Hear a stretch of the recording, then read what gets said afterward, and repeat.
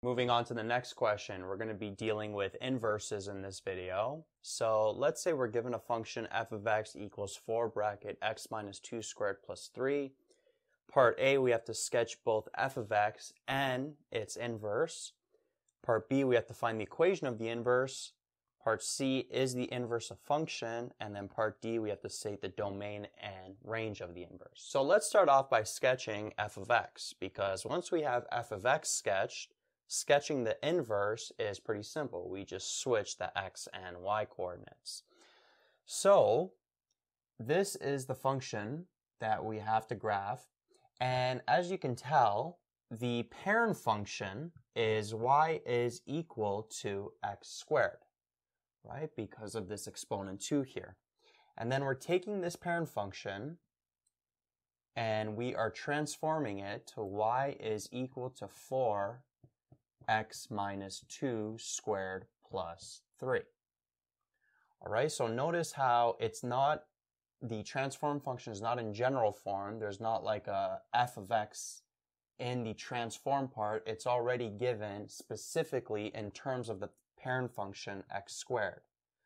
So let's start off by making a table of value for x squared. So we got -2, -1, 0, 1, and 2. 4, 1, 0, 1, and 4. And then what's going to happen is we have to take these points and we have to transform them with the formula x over k plus d ay plus c. So we have to figure out what are the transformation values. What's the k value, d value, a value, c value. So let's do that on the side here. So looking at this function here, we can tell the a value is 4. Notice how there's nothing in front of the x. So the k value is just 1. The d value is positive 2. Remember, for the d value, you always take the opposite sign. So it's a -2 here. D value is going to be positive 2 because the general formula, if you remember, it has x minus d. So x minus 2, x minus d, d is equal to 2. And then the c value is 3. Okay, so now that we have those specific values for our transformation, what we can do is we can now create a table for the transform function using this formula. So what we would do is we would take all the x values, divide them by k, which is just 1. So x divided by 1 is just x by itself. So let me just write a bigger x here. And then plus d, well, the d value is 2. So we're just taking all of these x values here and we're going to just add 2 to them. And then ay plus c, we would have 4y plus 3, c value of 3. So let's go through the x values first. So all we're doing to all the x values is we're taking them and then adding 2. So -2 plus 2 is 0. -1 plus 2 is 1. 0 plus 2 is 2. 1 plus 2 is 3. And then 2 plus 2 is 4. And then for the y values, what we're doing is we're taking them, multiplying them by 4, and then adding 3. Okay, so 4 times 4 plus 3 gives us 19. 1 times 4 plus 3 gives us 7. 0 times 4 is 0 plus 3 gives us 3. And then it's just going to be symmetrical the other way, because notice how the y values here are the same as in the first half. So we're going to get 7 and 19. Remember, for the parent function x squared, notice how the y values here are symmetrical, so the y values in your transformed function have to be symmetrical as well. If they're not, then you know you did something wrong and you should go back, perhaps check your formula or check your algebra for the y values when you actually transform them. So now that we have the table of values for this transform function, we can take these points and then plot them on the graph, and that would give us the sketch for f of x. So 0 and 19, that would be somewhere up here. 1 and 7 let's say it's down here, 2 and 3, right here, 3 and 7, and then 4 and 19 is up here. So it's just a parabola like that just keeps going on forever. All right, so you can always check your graph and make sure that it makes intuitive sense with the function you're given. Well, notice how the parent function is x squared, it's a parabola, and this takes the shape of a parabola. And then the parent function x squared, it's shifted by 2 to the right and then 3 up. So we know the vertex, from the parent function having the vertex of 0 and 0, this transform function is going to have a vertex at 2 and 3. And notice how this one does have a vertex at 2 and 3. And then it's also stretched by 4. Here it's not as easy to tell that it's stretched. This diagram is not necessarily to scale, but what that means is that it is thinner than the parent function x squared. It's been vertically stretched. So we can be pretty confident that this is the correct sketch for f of x. And in this question, we also have to sketch the inverse. So how would we do that? Well, for the inverse, what we can do is we could take our table of values for the function and then just interchange them. So the 0 and 19 would become 19 and 0. This 1 and 7 would become 7 and 1. 2 and 3 would be 3 and 2. Then we would have 7 and 3. And then we would have 19 and 4. And now we have a table of values for the inverse, and then we could just plot those points. And one thing I want to mention is notice that for part A, when we're sketching the inverse, we don't need the equation of the inverse. We don't need to find the equation. All we have to do is we have to find the table of values for the function and then just interchange the x and y values. In fact, part B is where we have to find the equation of the inverse. So that's one thing I want to mention is you don't need the equation of the inverse to make the table. You just need the table for the function, interchange the x and y values, and then you have a table of values for the inverse and you could sketch those points. So these points are going to be a little tougher to sketch. So we got 19 and 0, which is over here, let's say. 7 and 1, we'll say it's like right here. 3 and 2 is over here, and then we'll have 7. Remember this x value was 7 here, so 7 and 3 would be up here, and then 19 and 4 would be up here.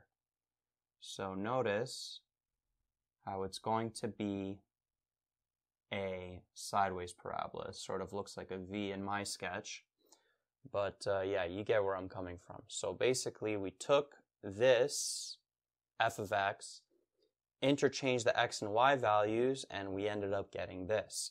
And another way, if you remember, to think about the inverses is that it's just a reflection in the line y is equal to x. So if we take a line y is equal to x, and we take f of x and we reflect it over that line, we would end up with this sideways parabola right there. Next part of the question, part B, is we have to find the equation of the inverse.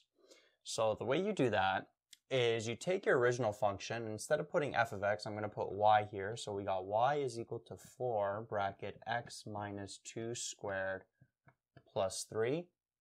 And then to find the equation of the inverse, what you do is you switch the x and y's. So now we'll have x equals 4 bracket y minus 2 squared plus 3. And you isolate for this y. Right? So the process for that is we bring this positive 3 over. So we'll have x minus 3 equals 4 bracket y minus 2 squared.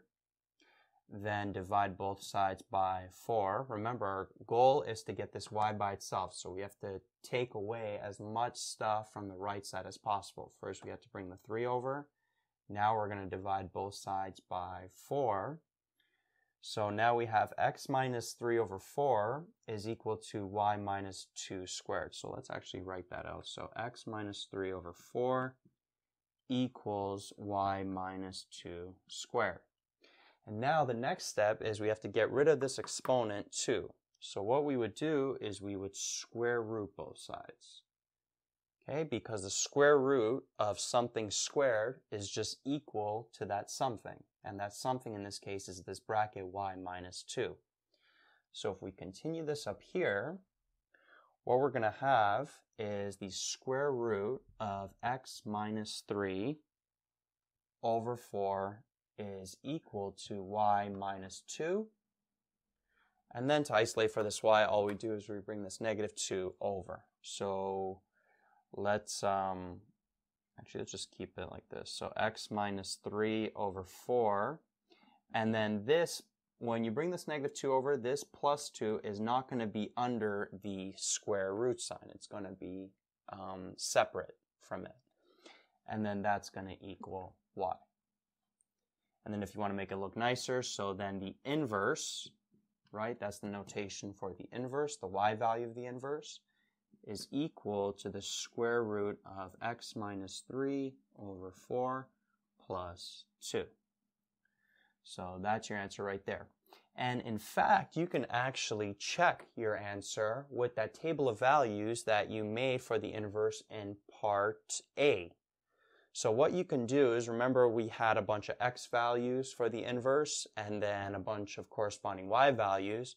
You could plug some stuff in and see if it works out. So for example, I remember we had one of the coordinates was 19 and 0 and another one was 19 and 4. Well, if we plug in 19 for x, we'd have 19 minus 3, which is 16.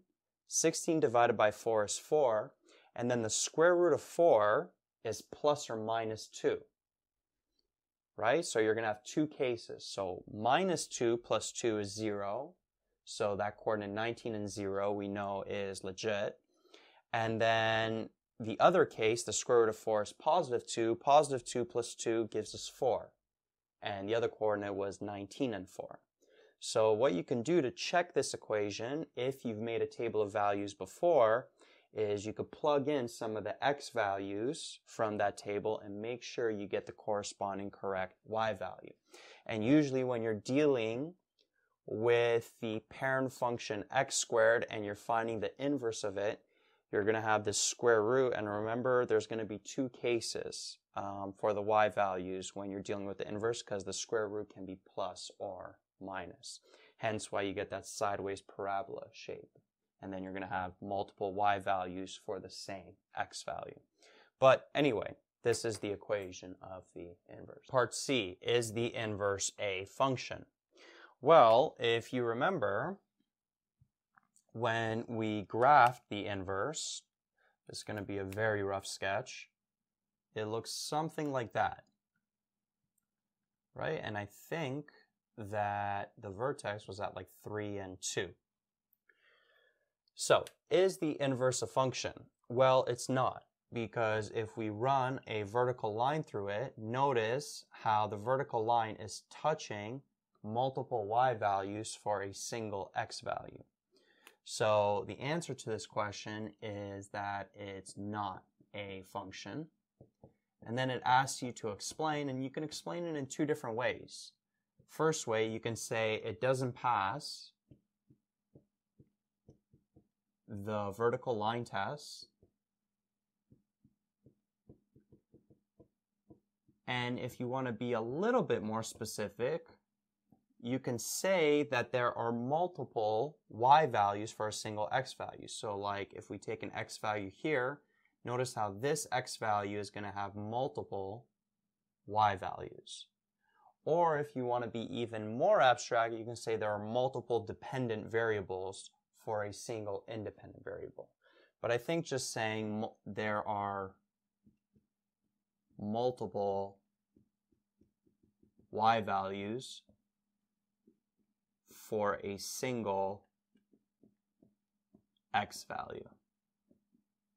If you say both of these things, and it doesn't pass the vertical line test, then I think you should be okay. Next, we have to state the domain and range of the inverse. So I kept the sketch from part C.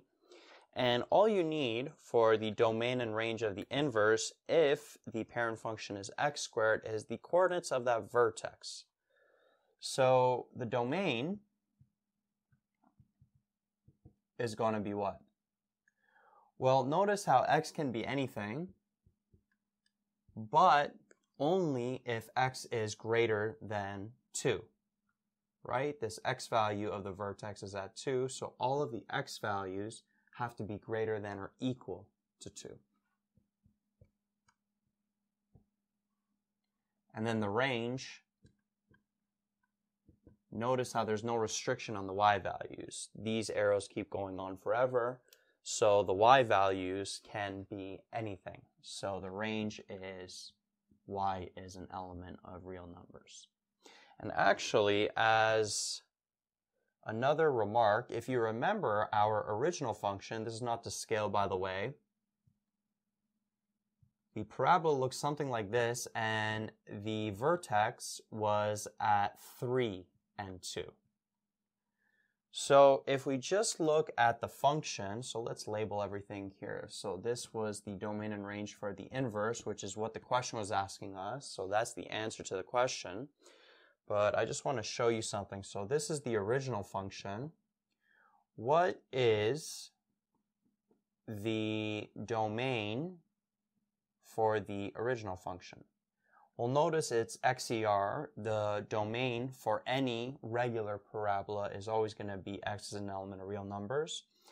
And then the range, notice how the y's can be anything, but the y values have to be greater than or equal to that y value of the vertex of 2. So that's the domain and range for the function. And notice how for the inverse, if you remember this relationship from the lecture videos, the domain and range for the inverse is switched from the function. So notice how the domain for the function is XER, and then the range for the inverse is YER. The range for the function is y is an element of real numbers and y has to be greater than or equal to 2. And then the domain of the inverse is x is an element of real numbers and x has to be greater than or equal to 2. So not only are you interchanging the x and y values from the function to the inverse, you're also interchanging the domain and ranges. So just take note of that. Yo, what's up guys? Thanks for checking out my channel. Hopefully you got some value from the video you just watched. If you did get some value, big favor to ask you, please like this video and subscribe to the channel. Any questions, any recommendations on things you'd like to see, please leave it in the comments section. Also check out the description box below for links to material and content related to the video you just watched. Peace out.